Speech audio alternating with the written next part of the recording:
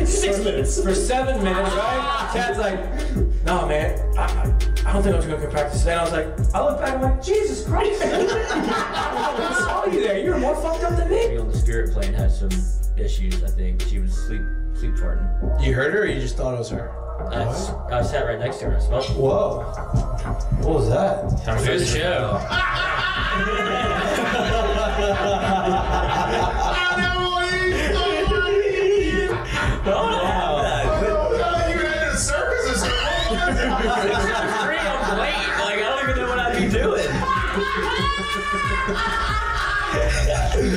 Now, when you do go to spring training, are you gonna bring your chinchilla and your turtle? My dad tell you about it.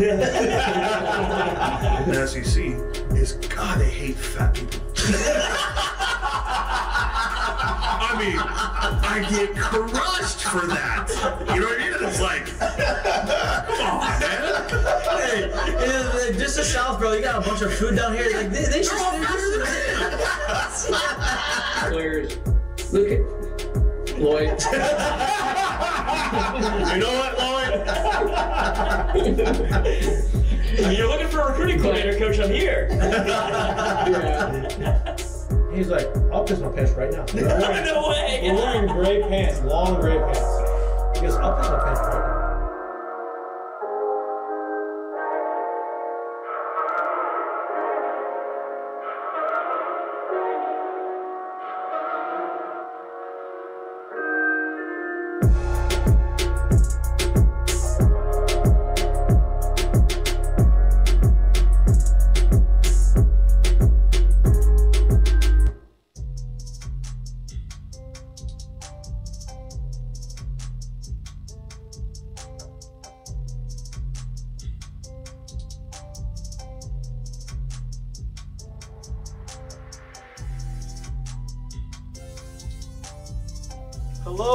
Hello. Welcome back to Mik'd Up. Today is Monday, April 8th. It is the full solar eclipse day that already passed, which I didn't know that already happened. I didn't know that we were supposed to be outside. I thought it was a nighttime thing. Didn't know it was a daytime thing. I guess that makes sense. When they say don't look at the sun, you can't look at the sun at night. Wasn't paying much attention to that. Obviously, it was a big deal. People drove all over the country. Texas is where you needed to be. Texas, Arkansas, other places I don't know of, but apparently you drive all the way out there, and it's a 2-minute ordeal. I don't think it was that long of a time where like the whole eclipse happened, but it is solar eclipse day. We are still standing. All the TikTokers and Instagram reel people on social media were saying that the end is near. That apparently it was the end of the world or something. Is this why your wife had you get set up for? We didn't make a bunker or have MREs or anything like that. I shirked all your I responsibilities. rolled the dice on that one. You know what I mean? I said we're gonna take our shot at this, and if it's our time, it's our time. We did not die. LSU baseball has not. Dead. They are not dead. Dead yet. Dead. They are in a pickle, but not dead. Right. This show is late arriving. Hopefully the season is late arriving for LSU. They sit at 3-9 right now in the SEC. One series short of the midway point. That next series is on the road at Tennessee, so it doesn't get any easier. We will have a conversation throughout the course of this show on what we think. Actually, not even what we think is the issue. We're going to point out some of the stuff that's going on and maybe what we want to see moving forward. We are not the head coach. We have never coached in our lives. We've just been on the other side of it. We have some experience in this arena. Jared's on a team that was very bad in 07. He was on a team that started off looking the same way, very bad in 08. And then they obviously go on that magical run and set the stage for our team in 09 to win it. And then following that in 09, 2010 team started out the season guns blazing, 32-6, won the country. And all of a sudden we fell off a cliff for a little bit. And we had to fight our way back into the SEC tournament. That's my experience. So instead of starting fast, this team starts slow. But there's always a way to turn around. 2011, unfortunately, I was at 2 of those years. 2011, we started off not great. A lot of close losses. We had to make our way back We had to fight our way through it. We ended up 13-17 in the SEC. Did not make it to the conference tournament. But back then, only 8 teams made it. They changed the rules specifically because of us that year. We were 36-20. We had an RPI in the top 25. Didn't make the SEC tournament. Didn't get in that large bid because of that. Rules were changed because of it. But we're going to share our experiences within those seasons and what we got out of it, what went wrong, what we wish we could have done differently, and what helped us ultimately kind of get back on track at some point in that season. LSU Gymnastics, though, has been balling. They are in the national semifinal in Fayetteville. Is it in Fayetteville? No, they won the Fayetteville Regional. I don't know. Where's the semifinals? Anybody know? They're in the national semifinal. Don't know exactly where it's at, but they have a really good shot to bring home a national championship to LSU. South Carolina wins the national championship in women's basketball, beats Iowa. A lot of viewers for this women's basketball tournament. A lot of viewers from the Elite Eight on. I think a lot of that is because there's a lot of fanfare and a lot of household names in women's college basketball. Caitlin Clark being the main one. She is must-see TV. All of those games that broke records, she was right there in the middle of it. Caitlin Clark versus LSU. Caitlin Clark versus who'd Iowa beat in the Final Four? UConn. Caitlin Clark against, man, the camera looks way better now. Way better. Thanks, Joe. Thank you, Joe. Thank you, Joe. Camera looks great. I'm sorry for all of you that had to deal with these. We told you. This is work in progress. We haven't changed this set in a second. We will have some movement coming here a little bit, not technically, just aesthetically moving forward. But Caitlin Clark was kind of the star of the show, star of the tournament. She ends up facing South Carolina, first undefeated season in South Carolina's history. It ends in a national championship. Congratulations to them. Staying in basketball, flipping it to the men's. John Calipari. Everybody thought Will Wade was going to make the move to Arkansas. John Calipari says, oh, hold on. That's my friend. I think Kentucky's over me. I think I'm kind of over Kentucky. Let me just go on down the road to Fayetteville, Arkansas, and sign a 5-year deal to be the new Arkansas Razorbacks head coach. I would imagine the big money people in Arkansas said, hey, we can help you out. We've been in the Elite Eight 2 of the last 3 years. We're a basketball school now. You need to come here and turn us into a championship basketball school. So Calipari goes there, makes a, cool. People were questioning it. I think that the Kentucky fans, like spoiled winning fans, are probably happy that he's gone. Be careful what you wish for. It's going to be interesting to see what happens with the new coach. I don't know who that is going to be. And before we get to the SEC conference, or before we get to LSU baseball conversation, let's run through some of the SEC stuff. Some interesting series happened this weekend. We want to talk about how bad LSU has been. How'd Florida look?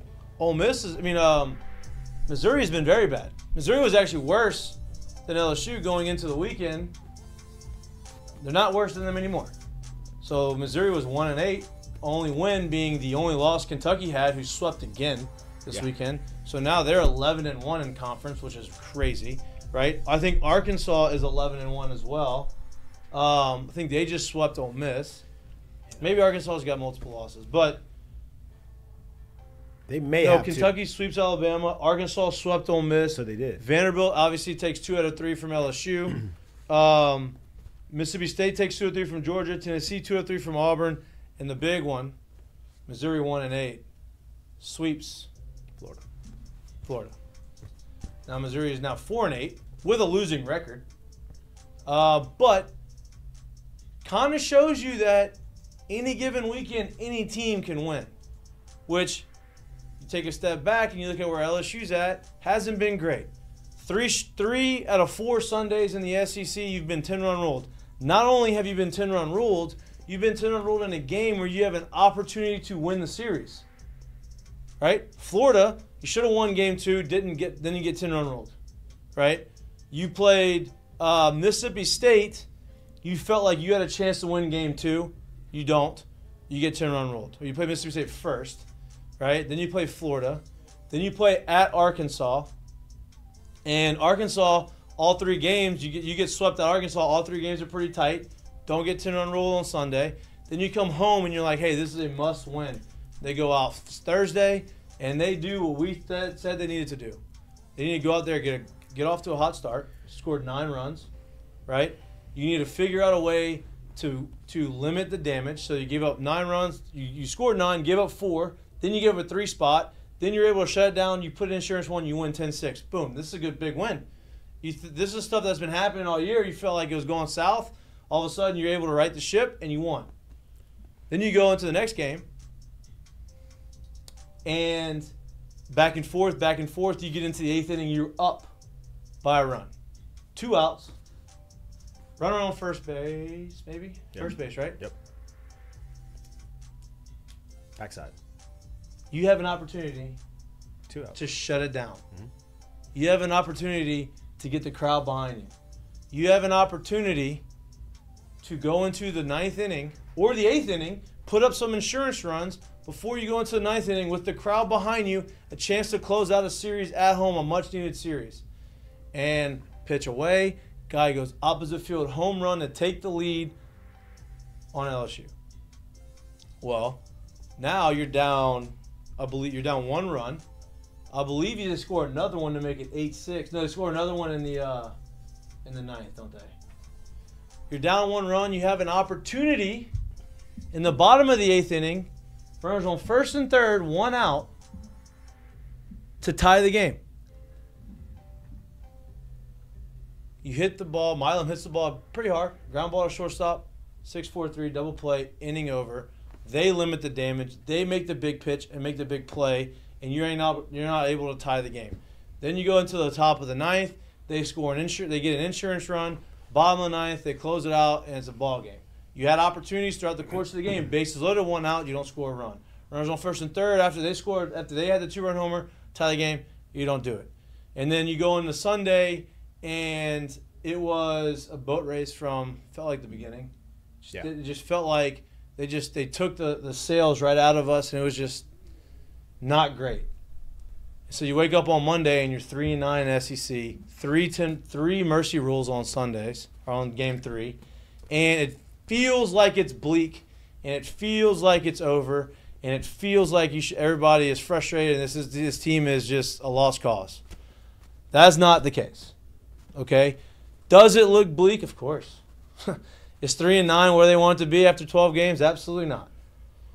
Is this team just not talented? They lack talent? Are they not good? No, that's not the case. They're very talented, and they have the potential to be very good.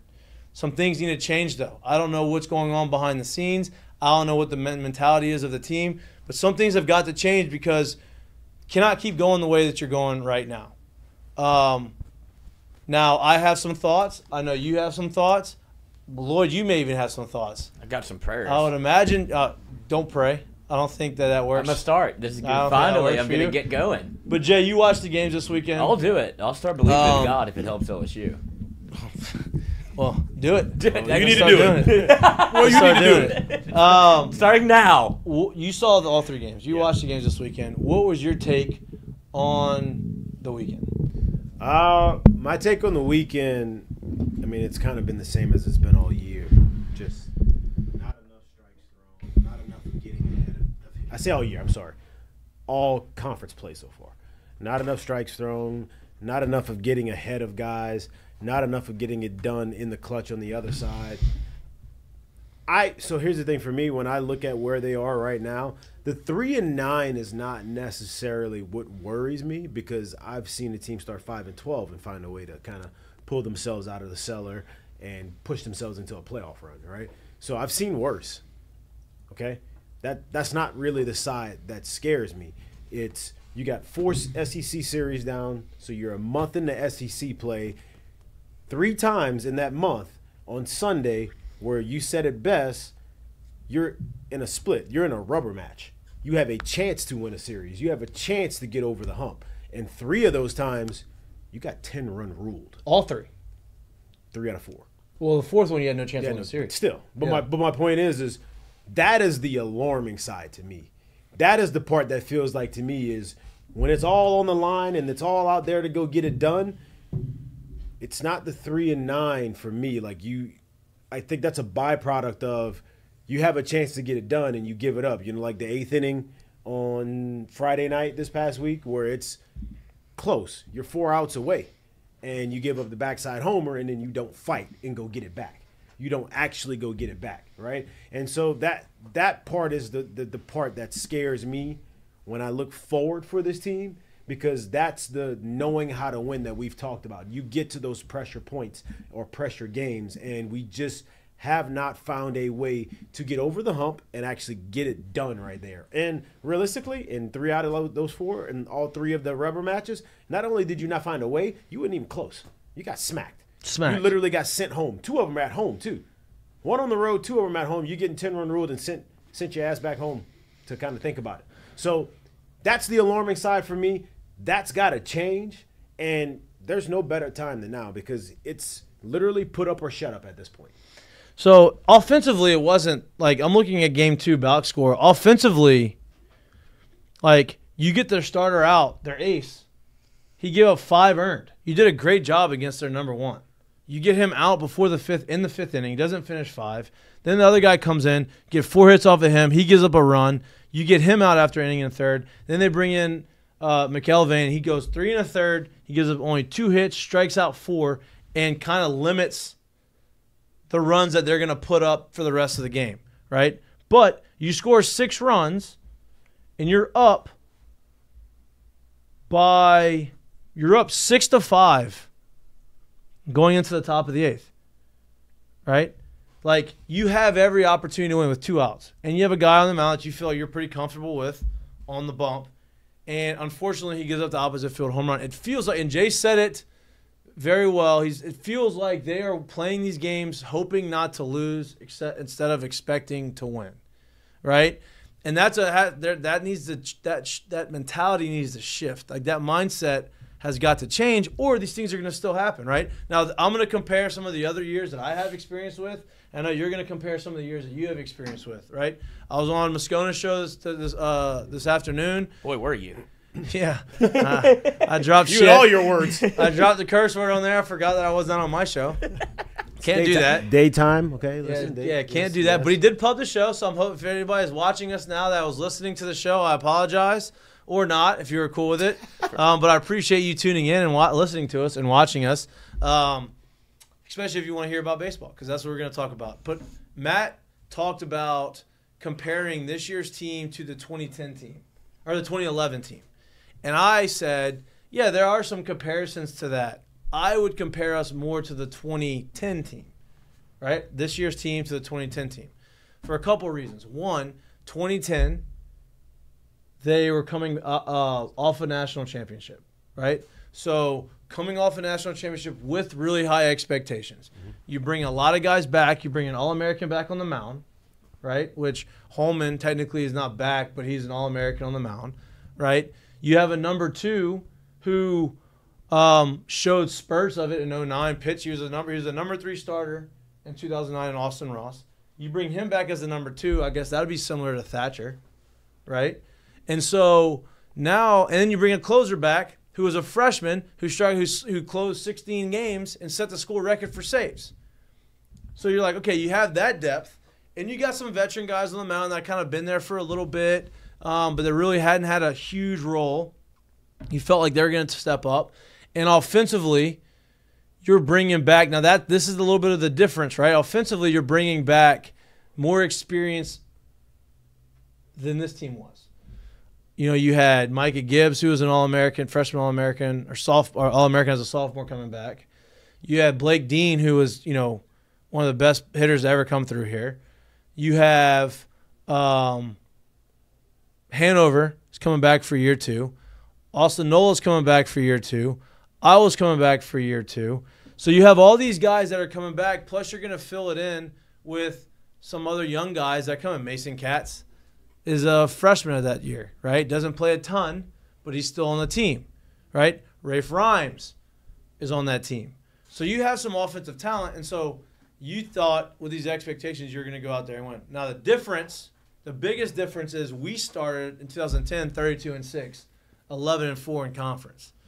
This year's team started out opposite than that. They're 3-9 in conference, right? Through 15 games, we're 11-4. Well, then we start struggling. We lose six straight games, all by, and the Ole Miss games are real tight, right? So close games. Florida beats the crap out of us. And then at that point, we start chasing wins. We have 3 series left, and we have to end up fighting. We end up going from 11-4 to 14-16.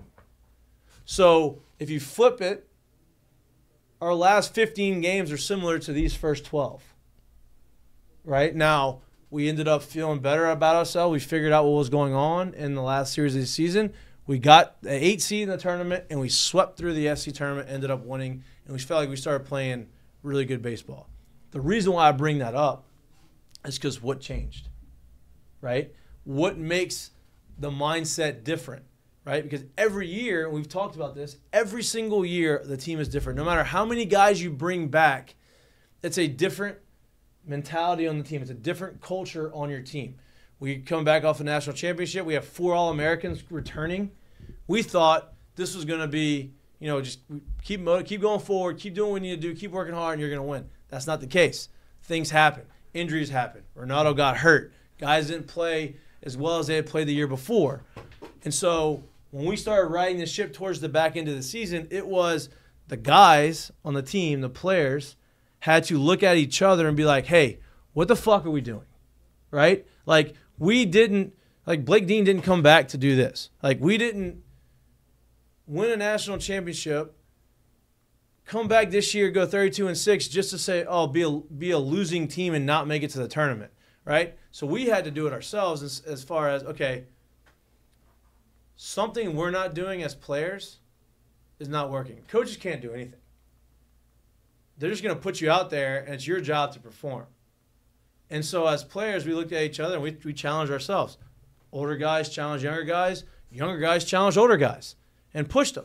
And we ended up turning our fortunes and started winning games. Now, we ended up being a 2 seed in UCLA's regional, which we had to play against Bauer and those guys. And it wasn't like we got blown out. We won the first game, and we only lost by 2 runs to Bauer. We probably should have won. There were some opportunities there. We ran ourselves out of innings. But for me, I think it's an internal thing as far as motivation for the team. They're motivated. And I'm not blaming the guys. It's just when this happens, there's no magic pill that Jay's going to be able to give the players to make them play better. I'm just being honest, dude. Like, it's easy to say they're motivated. I'm not sure they are. Because, like I said, when you have these opportunities and you don't, not only do you get beat, like, we're seeing Friday, Saturday, them not exactly knowing as a team how to get over the hump. Okay, that's normal. We see that a lot. Then we see them go into Sunday and just completely shut down their leg. That, to me, brings up, are you motivated? Because I don't know a motivated team that gets 10-run rule 3 times in a month. I just don't. That's not a thing. I know a lot of that's not a thing. Like we said, Missouri's got a losing record on the year, and they were bad. That hasn't happened to them yet. So to have it happen to you 3 times in a month, that's very, very, very alarming for me. And that makes me wonder, are you motivated? Do you need to recalculate? Do you need to look yourself in the mirror? Is there some tough conversations that need to happen, whether it's between coach and player, player and player, however it needs to happen? What needs to change? Because good teams, they don't do that. It just doesn't happen. There's a will to win that just shows up and says, we may lose, but it ain't going to look like this. You may beat me, but I'm not going to give it to you. And that's what, to me, has not happened over the last month. And that's what makes me wonder, okay, do you have it? And that's where we're going to find out moving forward. Do you or do you not have it? And they need to find a stopper, right? And I'm not talking about somebody coming out the bullpen and stopping an inning. They need to find a guy where you throw him on the mound and he starts the game for you. You know you are going to be in every single game, right? Holman's that guy on Friday. But the issues aren't on Friday. You've been playing well on Fridays. You may lose, but you're not playing bad. Gage Jump's been okay, right? He's got good stuff. He's got a 4 ERA. But he's going to continue to get better, I would imagine. The kicker is on Sunday, whenever you need to win the rubber match, you got to have a guy on there that you have confidence in going out there and giving you 5-6 innings and saying, hey, watch this. and you haven't found that guy yet, right? We thought it was going to be Thatcher early. It wasn't. Thatcher's kind of going through his own stuff right now. So you got to replace them with a new guy. We haven't found that guy. Or we just haven't given that guy who may be that guy a chance yet at that Sunday role, right? Maybe you try Griffin Herring there as a third starter. He's been your best pitcher over the last month. Yeah. You know, I gave his numbers on last Friday. I don't have them on top of my head, but his last 7 outings have been really good. Like, really good. Maybe you try Cade Anderson, right?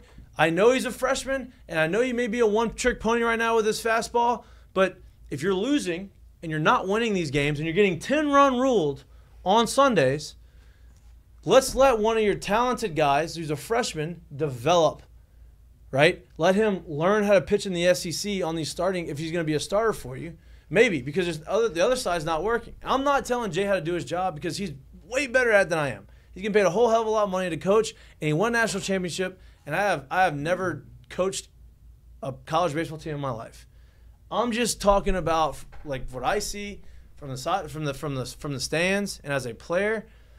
Listen, in 2011, we had an all-freshman rotation for part of the year. Then we threw Ben Alsop in there, who was a senior, but Gosman was throwing on Saturdays. And Gosman struggled early. And then he kept going, then really started figuring it out. I think he ended up with like a 3.5 as a freshman. That's pretty good, right? And so you have got to give these guys a little bit of an experience of starting if you plan on starting them in the future. And I don't know what the thought process is of not having Griffin, if he likes Griffin piggybacking Holman or whatever, because that's worked the last 2 times he's done it. But, I mean, man, he's been your best guy. He has been. Like you said, one-trick pony or not, I would rather put some of my more talented guys who I know is going to compete, who I know is going to go out there and throw strikes, and let them figure it out from that spot. For me, I don't know why, but for me, I don't understand how we go a weekend like that, or a couple weekends, honestly. And I know he threw the weekend before, but where we see so many just not competitive pitches being thrown, and one of our more competitive guys not see the field in like real crunch time. I gotta have Cade Anderson finding a spot on the weekend. It just, to me, has to happen. Like, that guy has got to be able to pitch on the weekend at some point. And I love the idea of Griffin being able to either piggyback and or kind of come in and be the stopper. But if we take him out of the role that he is right now, like if you don't pitch him on Thursday, do you win? Right. If you pitch him on Sunday and you don't pitch him on Thursday, do you win? If you pitch him on Sunday, does he hold it off long enough for them to actually – like, I don't know where that goes. Right. So it's like, okay, if we can piggyback him, great. Well, then why is the Cade Anderson not throw all weekend? He's got to be in there somewhere as well. And that's, for me, like that's – I would die on the hill if I'm Jay. Like I said, I don't coach. You don't coach. I'm not in that clubhouse. We're just talking. We're just talking. Yeah. But if I'm going to die on the weekend where we're going to be beat, I'm going to throw Cade Anderson as well. Yeah. I gotta run him out there at some point. This is no slight to Javen Coleman.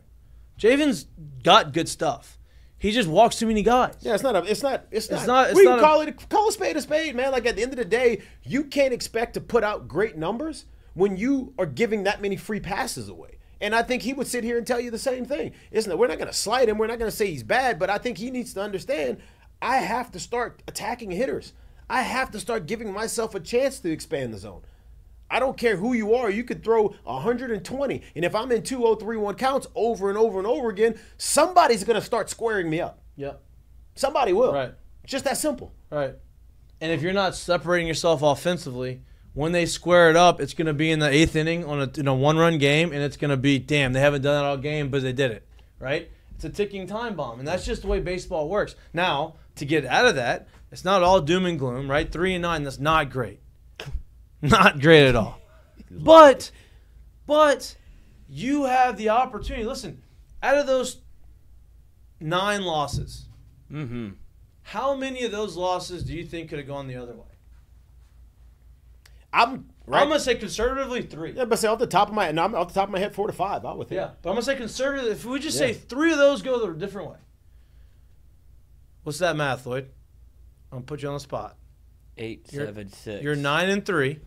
So that's 12 games. 3 and 9, you'd be 6 and 6. conservatively, Pickup sticks. 6-6 in conference. That's right in the middle of where you need to be. Okay?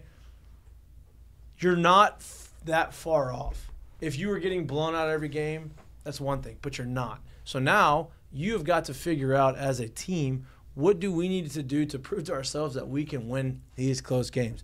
And the only way you do that is to win them. It's just to win games. And however it is you need to win it, you win it. Now the other question, the other side of it is the lineup side. Right? You hit, I was a hitter, right? It's not easy being bounced in and out, especially as a young guy, right? And I'm not saying that's the reason, but you have 3 guys right now hitting over 300. 321, Tommy White's hitting 321, Milam's hitting 308 with 5 extra base hits, and Travinski's hitting 304. Bingham's right underneath it with 295. Okay? So, and out of those, all 3 of those guys, like, they're playing every day. But then you have a revolving door of about 4 or 5 other guys. And, I mean, do you need them to play more to get more experience, to get more at bats, to get into rhythm? Like, here's my question and what I kind of wonder when it comes to those guys. So we can all agree that last year's team was really, really experienced, correct? Yep. That's fair to agree with, right, Lloyd? Yes, that's what seems to be. Okay. That's what carries them. So when you have really experienced guys, in my opinion, is on the same team is how you're able to move guys around a little bit more, and they kind of know what is going on and what to expect, and they kind of know each other. This group hasn't played together that much. This group has a lot of guys that have not played a full season. Right. Much less even played a full season together, if that makes any sense. This group, it's hard to understand what you're being asked to do when maybe one day you're hitting in front of Tommy. You may get pitched one day. You may get pitched one way. And then the next day, no matter what the result of the day before was, you're hitting 5 spots lower and behind Bear Jones or behind Travinski, and understanding, well, what are they going to try to do to me now that these guys are in front of me, and what's going on? It's kind of hard. And that may be a little advanced anyway for a college hitter, but you also know what else is advanced is not understanding, like, why am I in? Why am I out? Why am I up? Why am I down? How do I move? Where do I go? Do I need 3 today to stay here? Oh, I only got 2. I'm do dead. I go here? Come on. I'm dead. I'm not saying that's exactly what they're thinking. But I don't know, and it seems to me that that these guys are not catching a rhythm, and it's like there's so much going on and so many guys trying to prove themselves and so many guys trying to be the guy that maybe all of that is what's keeping the synergy off of this thing. You know what I mean? And that's something. I'm not in the building. I'm not around them every day. I can't tell you how they're feeling. I can't tell you what they look like when they walk in the building. I can't tell you what they look like after they see the lineup card and where the facial or body expression goes. I can't tell you that. Jay can. Right? But from the outside, trying to look in, that's what it seems to be very, very hard for this group to actually really catch it and keep going, because it seems like these guys just don't know what their role is yet and what they're being asked to do and all of that kind of stuff.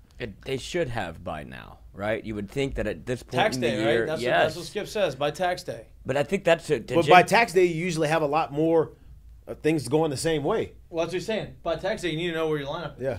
Yeah, that's where we talked about that at the beginning of the year too. Before the season even kicked off, we were saying, like, look, they have a lot of guys that can play, but I think that y'all could speak to this more than I could. But I know that there's a certain feeling of when you go to the ballpark and you're like sprinting to go check the lineup card, you don't know if you're going to be in it or not. Then it's hard to be like locked in and know. It's hard to be consistent when there's no consistency. Hey, we remember when we had a conversation with Drew? I'm not keep saying Drew. I don't know why I keep saying Drew. Josh Pearson. And Josh talked about Milam playing second base. And Josh talked about, I know he's playing. Yeah. Right? That's kind of a thing. Like, and it's hard for guys to understand where they are when you don't know where you are. And it's hard to be positive every time you go up or show up for a baseball game. You're like, I hope I'm in the lineup. I'm not in the lineup. I'm in the lineup today. And like you said, if I don't get 3 hits today, maybe I won't play tomorrow. And this is not an excuse. But it's hard to stay positive whenever you're like, it's hard not to wear that on your face. Right. Especially when there's so many guys. They're all looking at each other like, it's like minor league baseball. Are you the guy? Are you the guy? For sure. Like, we're not saying this as an excuse. We're saying this as the reality of it, right? People are probably listening in the chat. I don't know what's going on in the chat right now, but they're probably saying, well, they're recruited here. They've got to be ready to play. It said doesn't happen that they way. said Mikey's off the perks in the chat. With the positivity. Think your own trucks. I wish I was right now. I mean, I'll take one. but like, I'm not being. There's a lot of problems going on. I'm not saying that this is bad. I mean, this is good. I'm not saying that they're going to get out of it. I'm saying that it's not over, right? But it shouldn't be this bad. No, it should not be. But at the same time, when you say, okay, well, these guys need to be ready when their opportunity presents itself. Yeah, that's for sure, right? Well, Larson's been pretty ready, right? He's hitting 353 with, he didn't have a lot of at-bats, but 2 home runs. He had 3 hits in the second game of the series. Like, I don't care how young they are. But Larson is one that hasn't done what? He hasn't played, really, pretty much ever. He's only come off the bench pretty much the whole time. Right. So he does know where he's at. I need to go make a spot for myself. Well, but that's my point, though. But not everybody can do that. He's super talented. No. The point I'm making is Larson isn't in, out, up, down. And he's a bench guy in his mind right now. He's telling himself, I need to go make a spot. He did start the second, is my point, though. He's but gotten the how many starts does he have and how many games have they played? He probably had 5 He has or less 6. than 10 starts. Yeah. He's a bench guy. 7 starts. So I'm in his with mind, you. so what I'm saying is, in his mind, he knows where he is. I need to get off from being a bench guy. The guys that have a lot of starts, that are going in and out, that are going up and down, they don't know that yet. That's what I'm saying. Well, I understand that. There's not a ton of guys. They don't have a guy on the bench right now outside of the starts, whatever, that have more than 10 starts on the bench. But recently in the SEC play, he's been revolving it a lot more, right? He's been trying to get different people because nobody's really doing anything. We've seen Neal starting right. We've seen, Larson have 7 starts. We've seen these other guys come up. Bingham. Yeah, like we've seen around. all these combinations. I think you pick the 9 and you say these are the 9. You have maybe 2 extra guys that you. So let me. That's what I'm trying to basically tell you. Because who are the other guys that have about as many at-bats as Larson? Okay, so Larson's got 34. Milazzo's got 34. How long has Milazzo been here?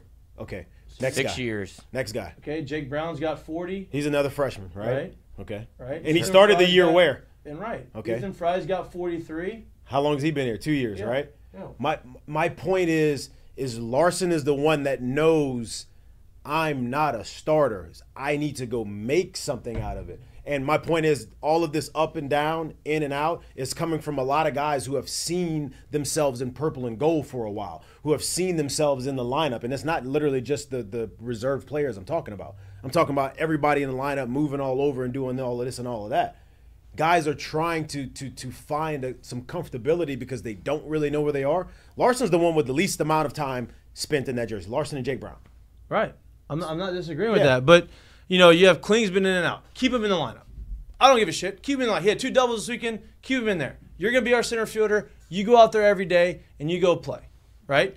Hey, Larson, you've earned what? I was going to say that he can't play Larson. No, you can. You don't have to play. Larson hasn't played center when he started, except for that one time. But they put Bingham in center and they put Larson in the corners. Right, but you want Bingham in the lineup. Okay. I think that, but so I think you put Larson in right, you put Bingham in left, and you put Kling in center. That's your best outfield. It's your best defensive outfield. It's your most athletic outfield. You have Larson, who's earned the right to get more opportunity, right? What you're saying. Dude, Larson, right? I mean, by far, Larson is the one that is kind of showing up right now and making it hard to say, let me pencil him in as a reserve. And you know what? Go through his ups and downs, right? Kling, 2 doubles, looked better, right? Looked better this past weekend against a good staff. Yeah. Give him an extra opportunity. Say, go out there and keep doing this. Ride that momentum. Bingham has been solid. You keep him out there and left, right? Then you figure out, okay, Travinsky's going to be our DH maybe. You put him as DH. If you feel like there's a nasty righty and you don't like him, Pearson, DH, right? That's your 10 guys. That's your extra. Pearson's your extra guy. You can throw him in the outfield. You can throw him in as a DH. You have Neal behind the plate as the everyday starter, Travinsky as the DH, and you have Milazzo as the backup catcher and come in defensive replacement, right? Now you can mix in Fry every now and then if you need a pinch hit at bat or something right now, but say these are the guys that are going to go. And if you think Fry is better than some of the other ones, then you throw him in there too. You just got to have a guy. You have to have some continuity. So, to your point. Yeah, and then for me, and like, here's the thing too. I think just so this can be understood, this isn't a bashing of the team. No, I know, and this isn't a bashing of Jay's decisions, because that's what coaching is figuring out what's the best way to do it. And believe it or not, like we all know, there's still time left. So I'm sure Jay is doing exactly that, coaching and putting it together. But as we see it from the outside looking in right now, this is what we see. Right. This is how we feel about it. We don't know the details Yeah. of what's going on behind the scenes. I'm just looking at it, and look, probably sound like a fan. I am a fan. But I'm looking at it as, okay, every time this kid gets in there, he does well. And then early in the season, you can use the excuse, well, he's a freshman, he's not ready, we need him to get experience, all this stuff. Okay, fine. Well, you're 3-9 now. So screw the experience. Let's throw the guy out there who's actually putting together some pretty decent at-bats, right? And he was a bench player. You know how hard it is to come off the bench and have quality at-bats, right? 1 or 2 at-bats every other day. He's walking, he's getting some hits off the bench. Like, that's hard to do. Yeah. That earns you extra ABs. Maybe he starts to get some extra at-bats. Maybe he's a spark plug for a few games and gets everybody else rolling. You can't rely on a freshman all year unless he's, hitting 25, unless he does what Tommy White did his freshman year. But, like, maybe for 2 or 3 or 4 games, he gets real hot. All of a sudden, he's coming up with these big hits. Now everybody else starts to roll because hitting's contagious. And now he slides into the role that he was supposed to have as a freshman. Yeah. You need somebody to step up and say, all right, enough is enough. And you want it to be a veteran guy, but sometimes the freshmen or young guys take advantage of an opportunity. Some guys, they're the ones that spark the rest of the squad. Spark the rest of them to let go. In 2009, we were kind of going through it, Osinola kind of sparked it. Yeah. Not offensively, defensively. We didn't need any help offensively. We just needed the help defensively, right? Spark, right? You just have it's. But you don't know where it's going to come from. And to be fair, like, you also got to give Coach Maneri some of that credit in the sense of, I know this is the spark I need to make. This is the move I need to make to light a fire under everyone's ass to make them understand, hey, things need to be different. Yeah. Right? So I'm going to put him here, and I'm going to move this guy here, and I'm going to move that guy here, and I'm going to take that guy and put him on the bench. Right? So understanding, and like I said, that's why Jay's a coach. He will be making moves. I would assume there's no way he's going to allow us to keep going the same way. There's time. But we can speak about the things we see and understand that it ain't all doom and gloom and it's not all dead. But like I said, the one thing that concerns me is allowing yourself to get 10-run ruled the amount of times that they have. That's very concerning. Right. And that is, look, maybe it doesn't work. Maybe you put a guy in, you give him a shot, and it doesn't work. Then it doesn't work. But at least you gave it a shot, right? So you would imagine you're going to see some shuffling going on with some. What they've been doing.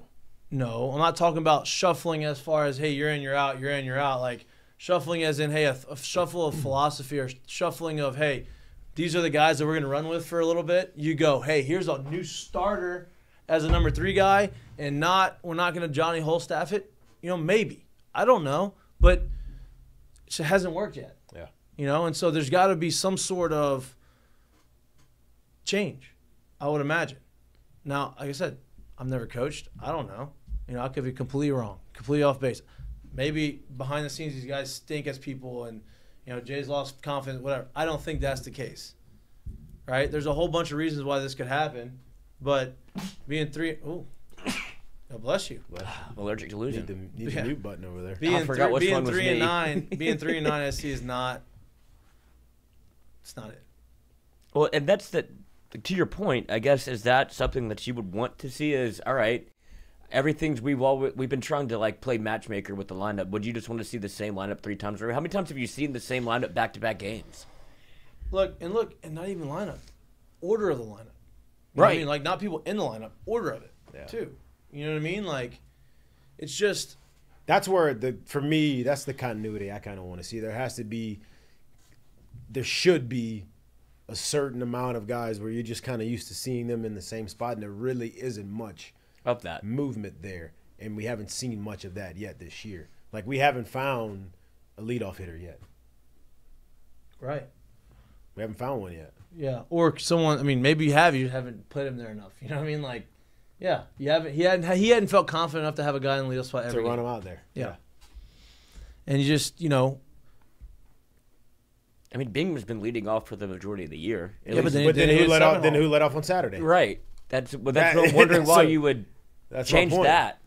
I guess because of he's shown a little bit more pop. So what he's trying to do, I guess, in my mind, is find a way to put up runs that aren't just solo shots. He wants people like, okay, Bingham, you're doing great at leadoff, but we almost need you to bat further back in the lineup in case there's people on base because you showed a little bit more pop than we thought you had. I know what he's trying But- to do. But then if that's the case, if you're thinking of it that way, well, then who's getting on base for Tommy? Exactly. So then is that the move? You know what I mean? Like, I mean, it's your just- two top home run hitters are Tommy White and Jared Jones. Both have 11. Yeah. Right? And then Travinsky's got 8. Yeah. And Bingham then's got 8. Yep. So those are your 4 top hitters. If you don't have guys getting on in front of the guys hitting 11, what's the point? Right? A bunch of solo shots. You know, then you got if you're trying to mix it up and nobody's getting on, they're hitting the solo shot. Then all of a sudden, a couple other guys. Now Stravinsky hits a solo shot, and then now Bingham's hitting 7-0, and he hits a solo shot. So like, The ultimate rally killer. you know, you just need to have. I don't like I said. I don't have an answer to it. I'm just talking about what I'm seeing, and I would like to see some roles defined. And look, maybe he's not. Maybe these guys haven't shown him enough confidence to define them. But sometimes you just gotta say, I mean, you got to think about it, right? do it. It's your role. You're 12 games in the conference right now. You got 18 games left in conference right now, barring any kind of rain out or anything like that, right? You need to get to about, 15 wins, 14, 15 wins. So you need 12 to 13 more wins for the rest of the time. So you're 18, that means you got to go, 12-6, 13-7 through the rest of the conference? You have 18 games left, right? 12-6. 12-6 would be 18. Yeah. 11-7. 13-5, 11-7, somewhere in there. You have to start stringing wins together 14, very soon. 15, 16 wins in conference. Now 12 teams get in, so 13 will get you into the tournament. Yeah, but then you're putting yourself in a spot where For you sure. have to win the tourney sure. to get into the real dance. So that's not where you don't want to go into the SEC tournament thinking Having to win games. I have to win this tournament to get into the tournament. This ain't the Conference USA tournament. Right? Like, you can't Tulane your way into that thing. It's going to be real tough to do that. That's a mini Omaha. You can't 2023 yourself the way Tulane did, thinking you're going to do that with the SEC tournament to get into the tournament. Right. That's really, really tough to do. So you need to get to that 14, 15, 16 win sweet spot, and you're putting yourself to where that's the number you got to get to now. And doing that without sweeping or saying I'm going to have to sweep. That's hard, man. So let's just go conservatively, right? And it's gonna be very hard to do, but you got 6 series left. If you win every series, you're 12-6. That puts you at 15-15. Yeah. Okay. That'd be great. Gonna be hard to do. That's gonna be very hard to do because you got on the road at Tennessee. Then you got A&M at home, and A&M is a top 5 team in the country. Just for sidebar, just so people don't know. Tennessee, then Missouri. Yeah, but I'm talking about but Missouri just come off a sweep. You know what I mean? Like, just a sidebar too. Mikey talked about the 2010 season. In 08, we were 6-11-1 going into the last month, and in 11th place, I believe, in the SEC. Right? So I'm just to give you an idea of what kind of number. So that means there's 2 more series. You got to win both of those series, basically, to get to that spot, to say, okay, I'm in a spot to make a run. I'm in a spot to still be in play to get to the postseason. That's where you've put yourself at. Your back, to me, right now, is without a doubt against the wall. I thought last weekend was the most important series because last weekend would have given you a little breathing room. Yeah. You could have gone on the road to Tennessee and maybe gotten swept and been like, or lost the series. But we're not done. Or lost the series, or somewhere in the road lose a series that you're not supposed to lose. You could have done that. Not winning last series, you have put your back against the wall now. And we said before last weekend, you had to go 3-3 in these 2 weekends to feel like, okay, we're 10-5 or 5-10 in conference, right? To feel like, oh, we have That was to win conference, too. That was to get back into the spot to really but you go 5-10 with 15 games left, you put yourself in a position to say, okay, I can get to 15-15 very reasonably. Yeah. Right? Doesn't change. You went 1-2. Now you got to go 2-1 on the road. Yeah. And look, maybe going on the road and winning a big series on the road is going to be the thing that they need to jumpstart them, right? Yeah. Only takes one win against a team and a situation that has been going the opposite. And we've talked about that. I thought maybe Thursday was going to be that when they got the break, but they were never behind. There you go. That's Right? that's kind of what it Yeah. was. Like they never got in a situation where it was, oh shit, it's happening again. Yeah.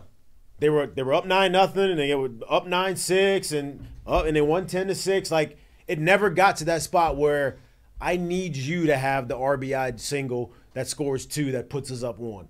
Yeah. That hadn't I need you to happened have the yet. opposite field home run in the bottom of the top of the 8th inning to go up. Yeah. Right? And then I need the pitching staff to go in there And shut it down. have a first and third with one out and get a double play, and then you go and you put an insurance run. That's what Vanderbilt did in the second game, and that's why they won. Yeah. Right? Had Vanderbilt not got the insurance run, LSU would have felt a lot better about themselves going into the bottom of the ninth of tying the game. 2 runs is a lot harder to get than 1. Right? LSU needs an opportunity or needs a guy to come up like Thompson did with the bases loaded double against Tennessee. Yep. In a big moment and a situation where it's like, damn, we need it. Like, when that happens, you're going to – like, I hope they pan to the dugout when that happens. Hope it's on national TV. And you look at the dugout and you're like, wow, they needed that. Like, you can see it in their face. Like, it only takes one of those moments, and then all of a sudden you're like, okay, we can do it. We're not cursed. And then they start rolling. Now, they got to do it, right? I know I'm being positive, but that is the reality of it. I've seen it happen. Only reason I'm being positive is because I've seen it happen. You've been a part of it. Yeah. You've done it. Yeah. You know? And so, you know, it's one of those things where it's like, you have got to have the belief in yourself as An a player urgency. to do it. Like you have to start playing with Yeah. urgency. And urgency has to show up the minute you toe it up. Like, watch them play this midweek game. Just because I've been in situations like this. Like, this is where you need to start. You have to kick your game up to another level. You have to kick your competition level up to another level, right? Like, you have to start playing with that urgency. And let's be honest, you're just not going to find it starting Friday night. It's got to start this week. It's got to start this midweek game to where you start playing and acting like a different team. Because if you keep playing and acting like the team that we've seen over the past month, you're gonna be going. Hey, it's gonna be 1, 2, 3 summer ball at the end of the season. Like that's what you're heading towards. Yamaha. Yeah, seriously. Okay. Put your coach. Go ahead. Oh, I was just going to say, because when you look at what you talked about, how important the Vanderbilt series was, and not only the series but the first game, it feels like that they do have at least a plan for the first game, right? Where you go Holman. Well, you have your ace. Yeah, and then Well, that's fine. Herring- Everybody's got a plan A, but what happens when you can't do plan A? Well, no, but you have to have. It seems like they would need plan A for a Saturday and a Sunday, and they don't have that. And if you take away your plan A, which is what going Holman Herring, and you want to throw him on a Sunday, then what does that do to your plan A? Because it feels like that's the only thing that's really working. So right I'm now. gonna be honest with you. I don't think the plan is Holman Herring. I think the plan is Holman and Herring is the hot hand right now. So you're taking him in the games where you feel like you can win and you're in a position to win. And I think that's what they did. Problem is when that happens on Friday night and he can't go the rest of the weekend, then what do you have? So here's what I think. Because you made a good point. I like Kate Anderson throwing the third game. But if he doesn't want to put Kate Anderson there yet, which I think he should, but if he doesn't want to put him there yet, I don't mind Griffin Herring playing the role of Coleman. Now, not going to be Lewis Coleman. There's only one Lewis Coleman.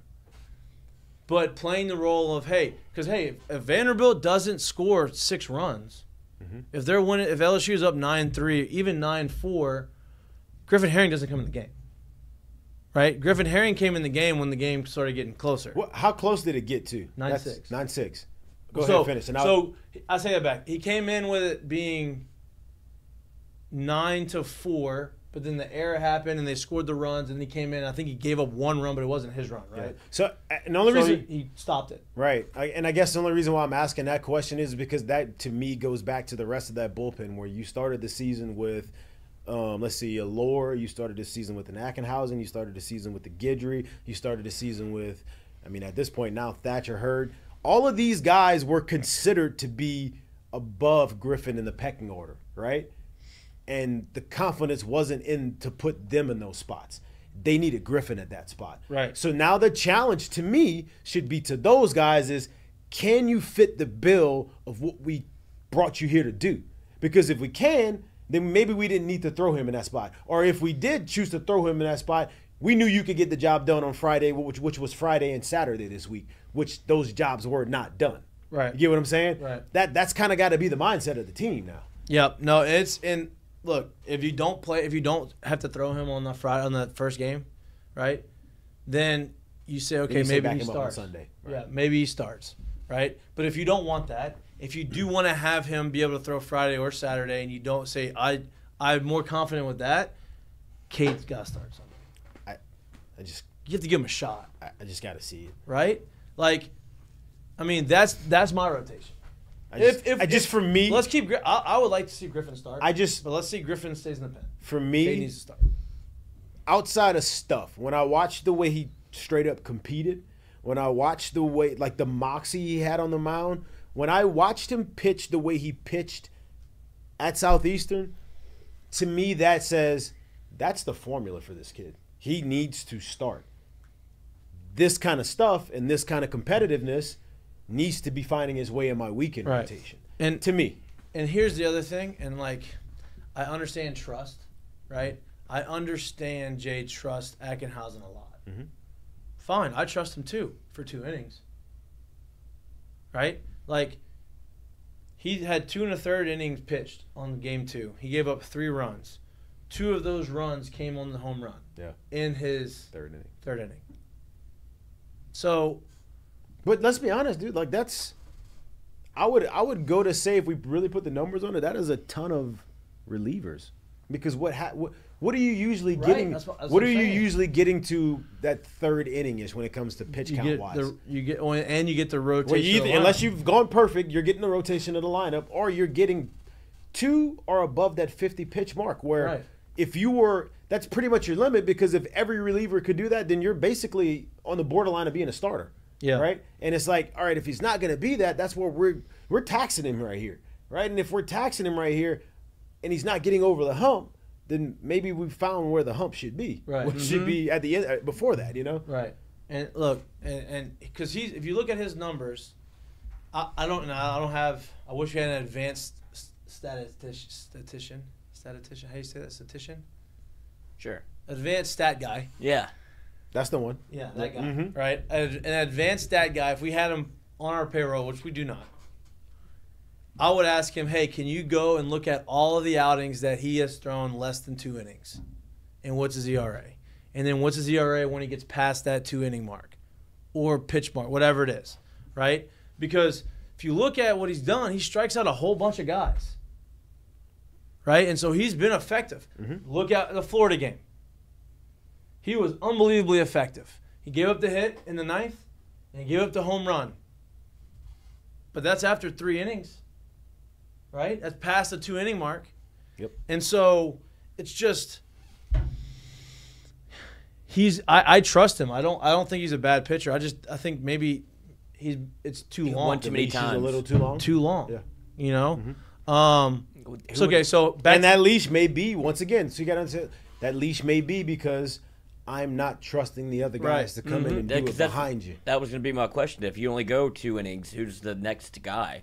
And it feels like they tried to find that with Cam Johnson, who continues to come in and, I mean, there's no really other way to put it. It's struggle.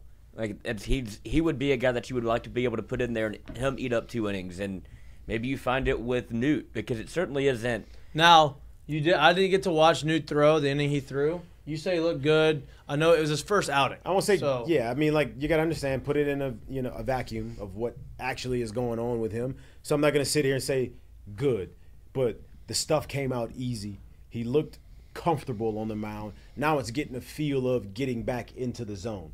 The fastball missed high a lot. I know he gave up the homer, but I feel like that's a guy that, you go the next day and you're asking him, hey, how did you feel? If you come out of that and you felt great and you're not sore and something's not hurting, I took that as a positive sign of where they are. Yeah. I took that as somebody who seemingly in my eyes made a step because he hasn't pitched it forever.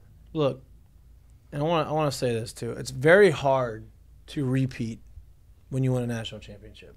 It's very hard to do. Not many teams have done it. Look, I mean, the women's basketball team, the Elite Eight, like it was a struggle. They had their struggles this year, right? Talent, very talented. Some would say maybe more talented than last year's team. On paper. On paper. But it's very hard to repeat. When you're chasing something and you're pushing forward to go get something, I don't want to say it's easier, but it's a lot easier to stay narrow focused on where you're trying to go. The experience of it too, man. Like there's just so many guys that didn't feel themselves embarrassed by getting bounced out of Southern Miss in 2 games. Right. There's not many guys on this team that felt that. There's not many guys on this team that know what that's like and said, you know what, I'm not doing that again next year. There's guys that haven't been in that spot. Right. They don't know what that's like. They just, this is SEC baseball. Hey, you come to LSU, you have all the glitz and glamour, you have all the social media stuff, and it's all great, and it's well deserved, it's earned, right? And so and I'm not saying these guys came in here thinking, oh, we're gonna do it again, it's very easy. No, because they know it's hard. These guys have been around. Some of these guys have been here for those moments, right? They know how difficult it is to make a run. And so they're not coming here thinking this way, but subconsciously, right, everybody else is now really chasing you and coming after you. The target's really on your back because you're the defending champs, right? Still ranked in the top 5. Not ranked anymore, but ranked in the top 5, so people are chasing you. Now, you can go back to being that person of saying, all right, I'm going to go and hunt you. I'm no longer the hunted. I'm going to go and hunt you.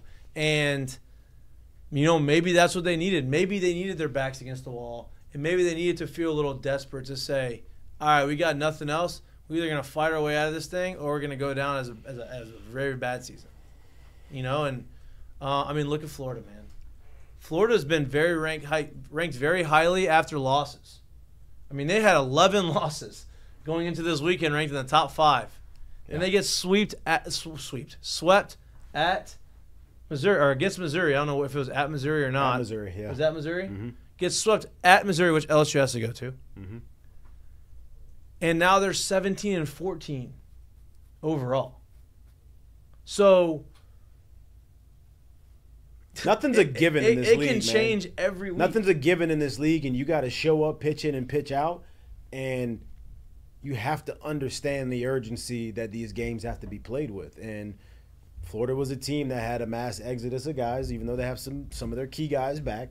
LSU is a team that had a mass exodus of guys, even though they had some key guys back. And these guys are having to learn this stuff on a fly. And it's how quickly can you put this stuff together? How quickly can you understand that I can't give this pitch or this at bat away in the 4th because it probably means a lot, right? Understanding those things and bringing that kind of urgency and getting to those things, that's how you start getting over the hump. And that's where you need to see this team kind of graduate themselves to. Part of the comparison I was making earlier, I don't think people realized how invaluable those veteran guys were, right? Even if you're not an everyday guy. Because I look back to when we won it, and the only reason I'm saying keep going back is because it's a very good comparison. I go back to when we won it, and we had Jared, DJ LeMahieu, Lewis Coleman, Buzzy Heidel, Nick Pontiff. Chad Jones. I mean, Chad was, this guy's on the baseball team for multiple years. Those 5 guys, Chris McGee, Nolan Kane. Like, we had 7 or 8 guys. I'm probably missing some. We had 7 or 8 guys on that team leave. Sean Chinko. I say Sean? Ryan Schimpf. Right? Like, these guys were on that team and left. Derek Helenihi, right? A veteran team. We had 4-year seniors, 5th-year seniors. We had first-rounders as juniors. We had second-rounders as a draft-eligible sophomore, 2-year starter.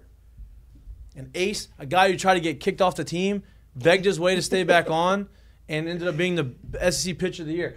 My point in saying all that is we had guys on that team that went through some shit. And they got out of it, made a run, came back, and was able to help us young guys help guide us young guys to that championship. Then those guys leave, right? You have some veterans still on the team. Micah Gibbs is a junior. Anthony Renato is a junior. Austin Ross is a junior. I'm a sophomore. Like, you have some of these guys there, but you didn't have – Y'all never went through that struggle before. Didn't go through the struggle, and we didn't have the guys in the locker room that were like Buzzy, and were like McGee, and were like Panev, where, hey, shit went wrong. You could go in the dugout, and these guys are going to either be able to cheer you up, they're going to put it in perspective, or coach is going to be able to slide them in, and they were going to be able to do it for a game or two. But let me ask you, where did that come from? From the failures and the Those guys had gotten their doubt. teeth kicked in. I had gotten my teeth kicked in. We had been beat badly, embarrassed, right? And so we understood what that side of it looked like and felt like. These young guys on this team, they don't know that. The guys that just got here last year, they don't know that. And that was what I talked about going into this year. There's a lot of guys that's putting on purple and gold this year that didn't go through the purple and gold struggle. So they are coming into a whole bunch of love without understanding, hey, this is how it is when it's bad, right? And for better or for worse, like you're basically getting to reap the success of people that played before you and not understanding there's a different level of attention. There's a different level of urgency. There's a different level of preparation. There's a different level of I'm coming here for broke today because I know what it was like feeling the way I felt last year and or the day before and or the last time we played them. That's the understanding that they're not having right now. And to kind of like put a bow on this thing, part of that is the new culture of college baseball and college sports, right? Where guys can leave. Guys, there's the transfer portal is always open, right? Passion's some guys going to always come in. greener. Right, someone's going to come and get you, right? Like, you can bring in new guys, and that's great. But the goal is to bring in the new guys. The goal is to bring in the new guys. We need to get a counter in the corner of the screen for it. Yeah. Every show. I don't have to. I was put trying one. to put It's him a on given, that. It dude. didn't work out. It's a The Mikey's blooper counter, like the ticker. The goal. You and Brazzle are keeping up with each other. Yeah. The goal is to bring in some of these guys to fill in the gaps, right? And you got to develop the young guys along the way, and you got to have some veterans to help. Yeah. Now, if you don't have these veterans that are able to stay and help, that's a difference, right? And so, look, you have some veteran guys. Travinsky is that guy. Yeah. Milazzo is that guy, right? But you don't have as many. This You team just don't. is every bit as talented as they need to be. The bad part is in this league, especially in this league, talent it's only going to get you so far. You have to be able to bring more than talent to the table in this league. Well, and you talk about the struggles that I think this is like you have to go through things. They're going through it right now. You're just hoping that you can learn throughout the season. At some point, you need something good to happen, and it felt like maybe the Vanderbilt win was going to be that. It wasn't. You continue to do the same thing that you've done kind of all year, and so you would have to hope that they figure out, like, I don't like this feeling at all. Yeah. What's on the other side? What do we have to do to fix it? Because Jay has tried everything.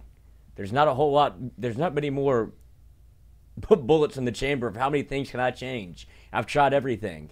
Y'all at some point have to play better. Yeah, I agree. And like I said, that's you have why to it's hate alarming this to me. feeling. You have to hate this feeling That's every why day it's you go. Yeah, that's why it's alarming to me because it's not like it's been sweep, sweep, sweep. They've gone into 3 different Sundays with a chance to win the series and found themselves getting 10-run ruled in those Sundays. That has to feel like you got to sit back and be like, I can't keep taking that. I'm not okay with that continuing to happen. I don't care what I have to do, but that can't happen. And we got to find a way to win those. It's almost the opposite where they get to Sunday and they're like, shit, this is what always happens on Sunday. 10-run ruled. Now it's at home. Yeah. Twice. So I'm looking at the standings right now. LSU's 3-9. Ole Miss is 3-9. Auburn's 2-10. Those are the last 3 teams in the SEC. Missouri's 4-8. Georgia's 5-7. Florida's 6-6. South Carolina's 6-6. The West is all kind of right in the middle, right? Tennessee 7-5. 26-6 overall. You're going to Tennessee this weekend. Arkansas 11-1. A&M 8-4. You got A&M left. You got Alabama left. You got Ole Miss left. You're on the road at Tennessee, and you got Missouri, right? So my point in saying that is like, yeah, we are bad, and they are 3-9. You're playing teams that you have every bit of the ability to beat. Your two toughest conference opponents are going to be A&M. You get them at home, and this weekend at Tennessee. I also think, too, like, let's be honest, like, in this league, you may have a year where maybe one team goes with 7, 8, 9, 10 losses. Everybody else is going to have 10 plus. Yeah. So with that being said, these teams got to have losses somewhere on the schedule. They're coming up. You might as well clock in and try to be one of them losses for them. Exactly. Because that's where you at. Here's the deal. And this is, I hate, Manera used to do this. He used to put the whiteboard up and he used to start counting wins. No. That's hard, right? But you look at, actually, I'm not even going to pull up Tennessee. I'm going to pull up, if the internet would work for me. I'm going to let's pull up A&M. They're second team in the West. You still got to play them. They're 28-4. They're one of the top teams in the country. They have to play Vandy this weekend. They're at Alabama. They play Georgia. They play LSU. They play at Ole Miss, and they play Arkansas at the end, right? So their schedule is pretty favorable, I would say, right? Arkansas is going to be tough, and Vanderbilt this weekend is probably their two toughest competition. I see anything can happen, right? But you go and you sneak a series against them, or you sneak a win against them, you're left with four other teams that you have the same record or better than, even at 3-9. Because you're front-loaded. So sweeps, we don't like talking about them, but ain't not the question. You got to figure it out though. Here, it's not over. My point saying this, it is not over with. If you go through, okay, let's go Tennessee with standing. Let's say you take one. No, yeah, let's say you take two. Let's say you take. Okay. Conservatively. Okay, conservatively. You get one at Tennessee. You should be able to take 2 of 3 from Missouri, 2 of 3 from Auburn. You take 1 from A&M, 2 of 3 from Bama, 2 of 3 from Ole Miss. Where does that leave you? Well, you count it again. One from Tennessee. Yes. Say you take 1 from. I'm going through the rest of the SEC schedule. 1 from Tennessee, so you go 1 and 2. You're at 4. Just keep. I'm gonna count the wins, and I'll be able to do the That would be 4 losses. conference wins. Missouri, you take 2, 6 So that's conference 6. wins. Auburn, 2. 8. 8 conference wins. A&M, 1. 9. Alabama, 2. 11. Ole Miss, 2. 13. There you go. That puts you at 13 and 17. That's not ideal. You're probably going to have to win 1 or 2 games in conference in the tournament. But that's saying you don't sweep anybody. Yeah. Right? Like that's saying that. Or get swept.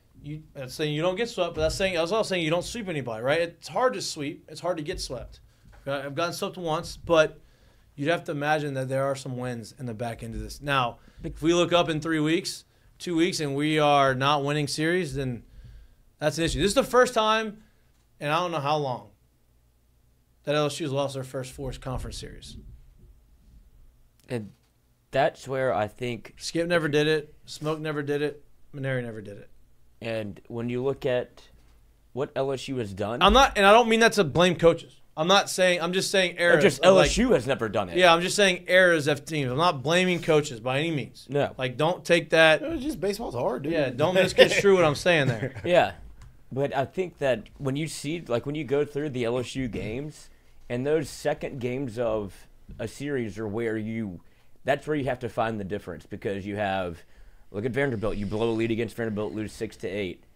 Arkansas, you almost took one where you went to extra innings, and the second game of the series you lose by 2, 5-7.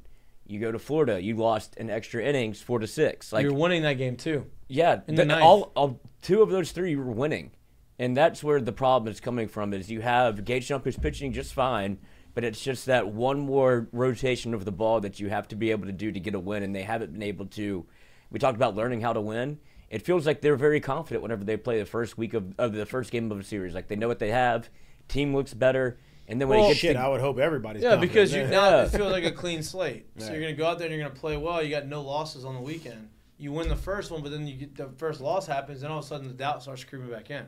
Yeah, that's where you almost have thrown every game 3 out of the window, but it shouldn't be that way where you're like, look, we just need to win one more game to take a series, and they're not able to get to that second win. It's like, all right, we're up 1-0, we have 2 games, and we need to take one.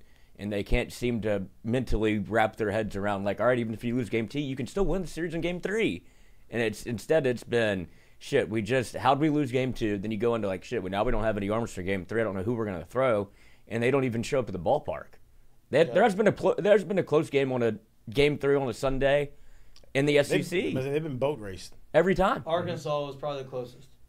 That was the only one that didn't get 10. It's the only one that didn't get 10 runs.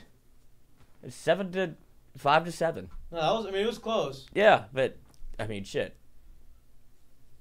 Florida, 12-2. Mississippi State, 15-5. Vanderbilt, Yeah. 13-3. Things gotta change. Jay knows it. Team knows it. Guys know it. Like, we're not saying anything. We're not giving them any. There's no special sauce. No, but they're not hearing anything that they don't know about themselves. But you would hope when you talk about like leadership on the team, I don't know where it comes from. You would imagine it would be. There's no rah leadership. Like that's not gonna do anything. Yeah. No, like coming in there and like I'm not saying you're saying that, but I'm saying like coming into the locker room, players only meetings, rah, we're gonna do this one for the Gipper type speech. That doesn't work. This is really the time where, and I have absolutely no clue. From the top to the bottom of that roster could not listen to a single word we say, not listen to a single word they see on Tiger droppings, on They Twitter. shouldn't listen to anything My on Tiger point is all of that stuff, take all of that and be like, yep, we deserve it all. But now is the time where we close doors, we stop listening, and we only look at each other and say, hey, what are you going to do? And I got your back and you got my back, and that's the only way we getting out of this thing. It's the only way. Yeah. Not by pats on the back, not by someone saying you ain't doing this, not by being, hey, what we going to do? How we going to get on the other side of this? And that's how you get over this hump. 100%. because what you saw last year was a lot of you'd say it's not raw, but it felt like there was a little bit more chemistry of like guys like Skeens where they're doing like this could be stupid, but they had like the shirts and things to look. No, that's forward to. camaraderie. That's not. It doesn't feel like you that's see all any cool, of that. but you had experience. Last Yeah, year. it was. You had guys that knew Dugas, when they're down Boso. 6-1 and 5, we got a chance. And it was organic. Yeah. Yes. Like that was his personality. He did that from the beginning. He established that from early on, right? And I'm not saying that nothing was established early. The way you get these guys to rally around each other is somebody does something in a game to lift everybody up and everybody celebrates together. And then you just start feeling that feeling and you continually do that. And it's not the solo homer No. in a tie game when there's no score on the board in the third. It's not the, hey, we're up 9-0, we just didn't give it away. Lead off It's double. got to come in a very crucial time of the game.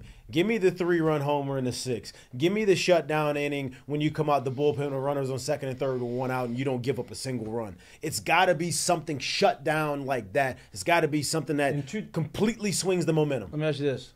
2008, what was the turning point game for y'all? When we went to Tulane, Before that, though, in Georgia, what did y'all do on that Sunday, right? we were up a lot, ended up giving up the lead, ended up going in extra innings, and we tied a team that we should have beat that day. Right, and then you go to the Tuesday game. After you got swept against Georgia, right? Well, lost 2 and tied 1. You lost 2 and tied 1. Then you go to Tulane, and that's when everything flipped. And why did it flip? And we had a big moment in the game. We were not winning that entire game. We had someone step up big and give a big clutch performance in that game. And then things started turning.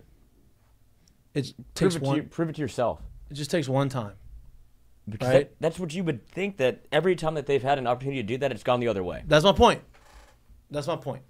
Right? Then it becomes your identity. Hey, one guy comes out of the bullpen and shuts him down. Hey, it's a one-run game. You got runners on first and second, one out. Someone comes out the bullpen, strikeout, game over. Wow. That's what that shit feels like. That feels good. You haven't had that yet this year. Hey, and I'll say this too. Or down one run in the top of the 8th or bottom of the 8th. 2 outs, guy gets on base with a single. Next guy hits a 2-run homer. Or hits a double, ties the game. You're basically out of the game. 2 outs, nobody on base. This other guy, whoever's at the bat, fights his way on, gets on base, either walk, base hit, does something. The guy behind him follows it up with a big hit. Yeah.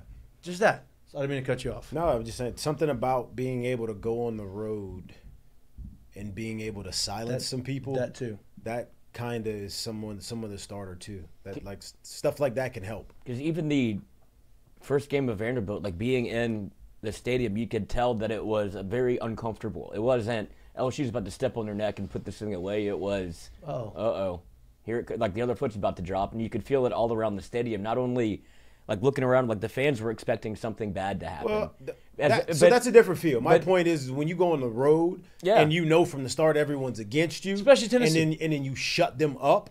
That's a different feeling. I could care less if you're at home and you feel like the fans feel like, oh, it might. No. You still go do it. Because if it's good, they'll cheer for you, right? But when you go on the road and you shut someone up and it's good and it's quiet, that's when it's like, I think it's different. I think you said it, and this is going to sound very old schoolish, and I don't mean it to sound this way, but at the end of the day, it's exactly what needs to happen. You said earlier about Kate Anderson when you watch him pitch. What did you say he does well? Competes. Yeah. Hey, he's going to get on the mound, he's going to come at you, he's going to compete. At some point, it can't be about velo or, hey, am I doing this right, or is my mechanics right? At some point, it's got to be, hey, I got to get this guy out. I don't care if I throw it underhand and I get him out. I've got to go out and get him out. And how do I do that? Throw strikes, right? Okay, I'm hitting. I have got to get on base. I don't care what that looks like.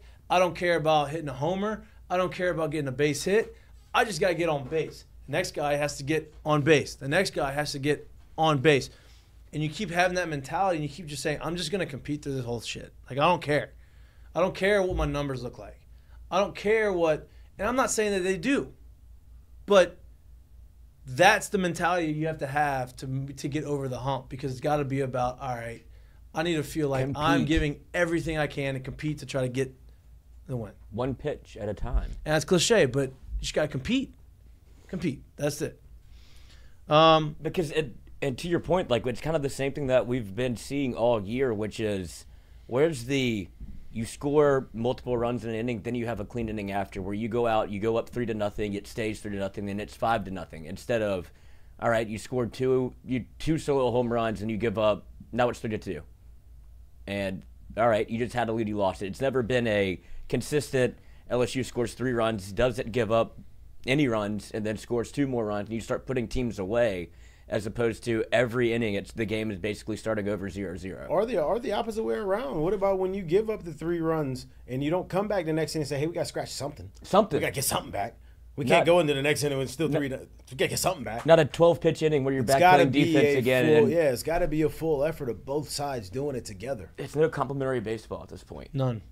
Yeah. None. And the hitting, the runners with scoring position and the hitting is just, that's what, if you look back at this team and this year doesn't go the way that, and it's still, there's plenty of time left, but it has to be now. But if you go back and you want to get like the book on LSU baseball, that's what you'll look back and see is runners with scoring position, less than 2 outs, you didn't get any runs.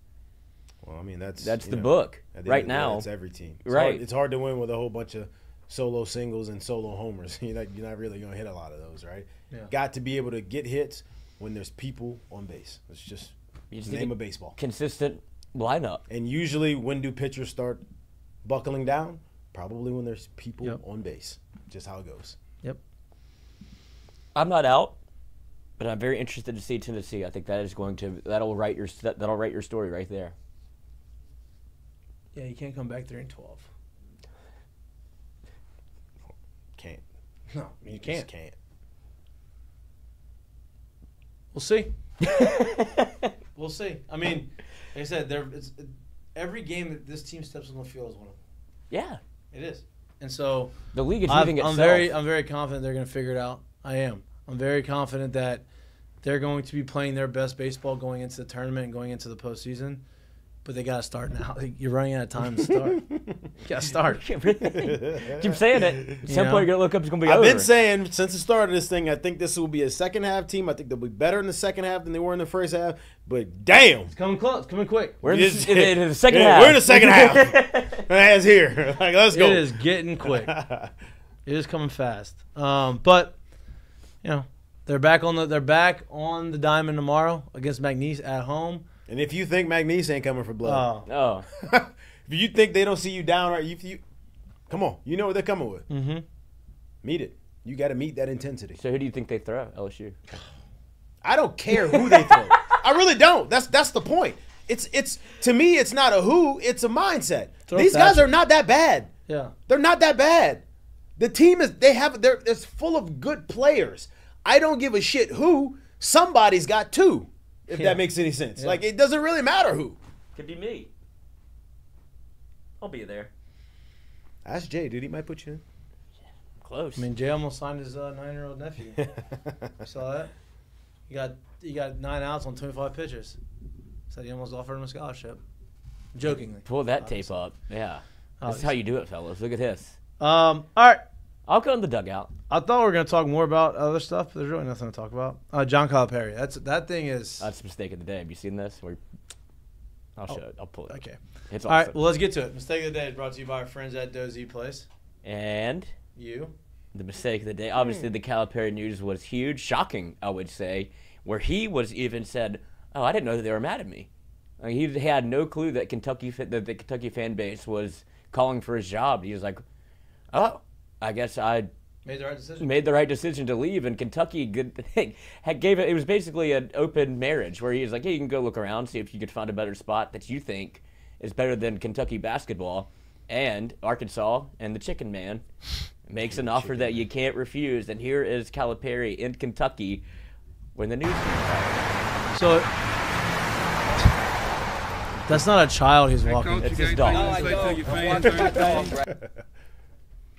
I'm good. I'm good. Come on, Paul. That's his dog. In a stroller. Come on. My dog is walking me. Come on.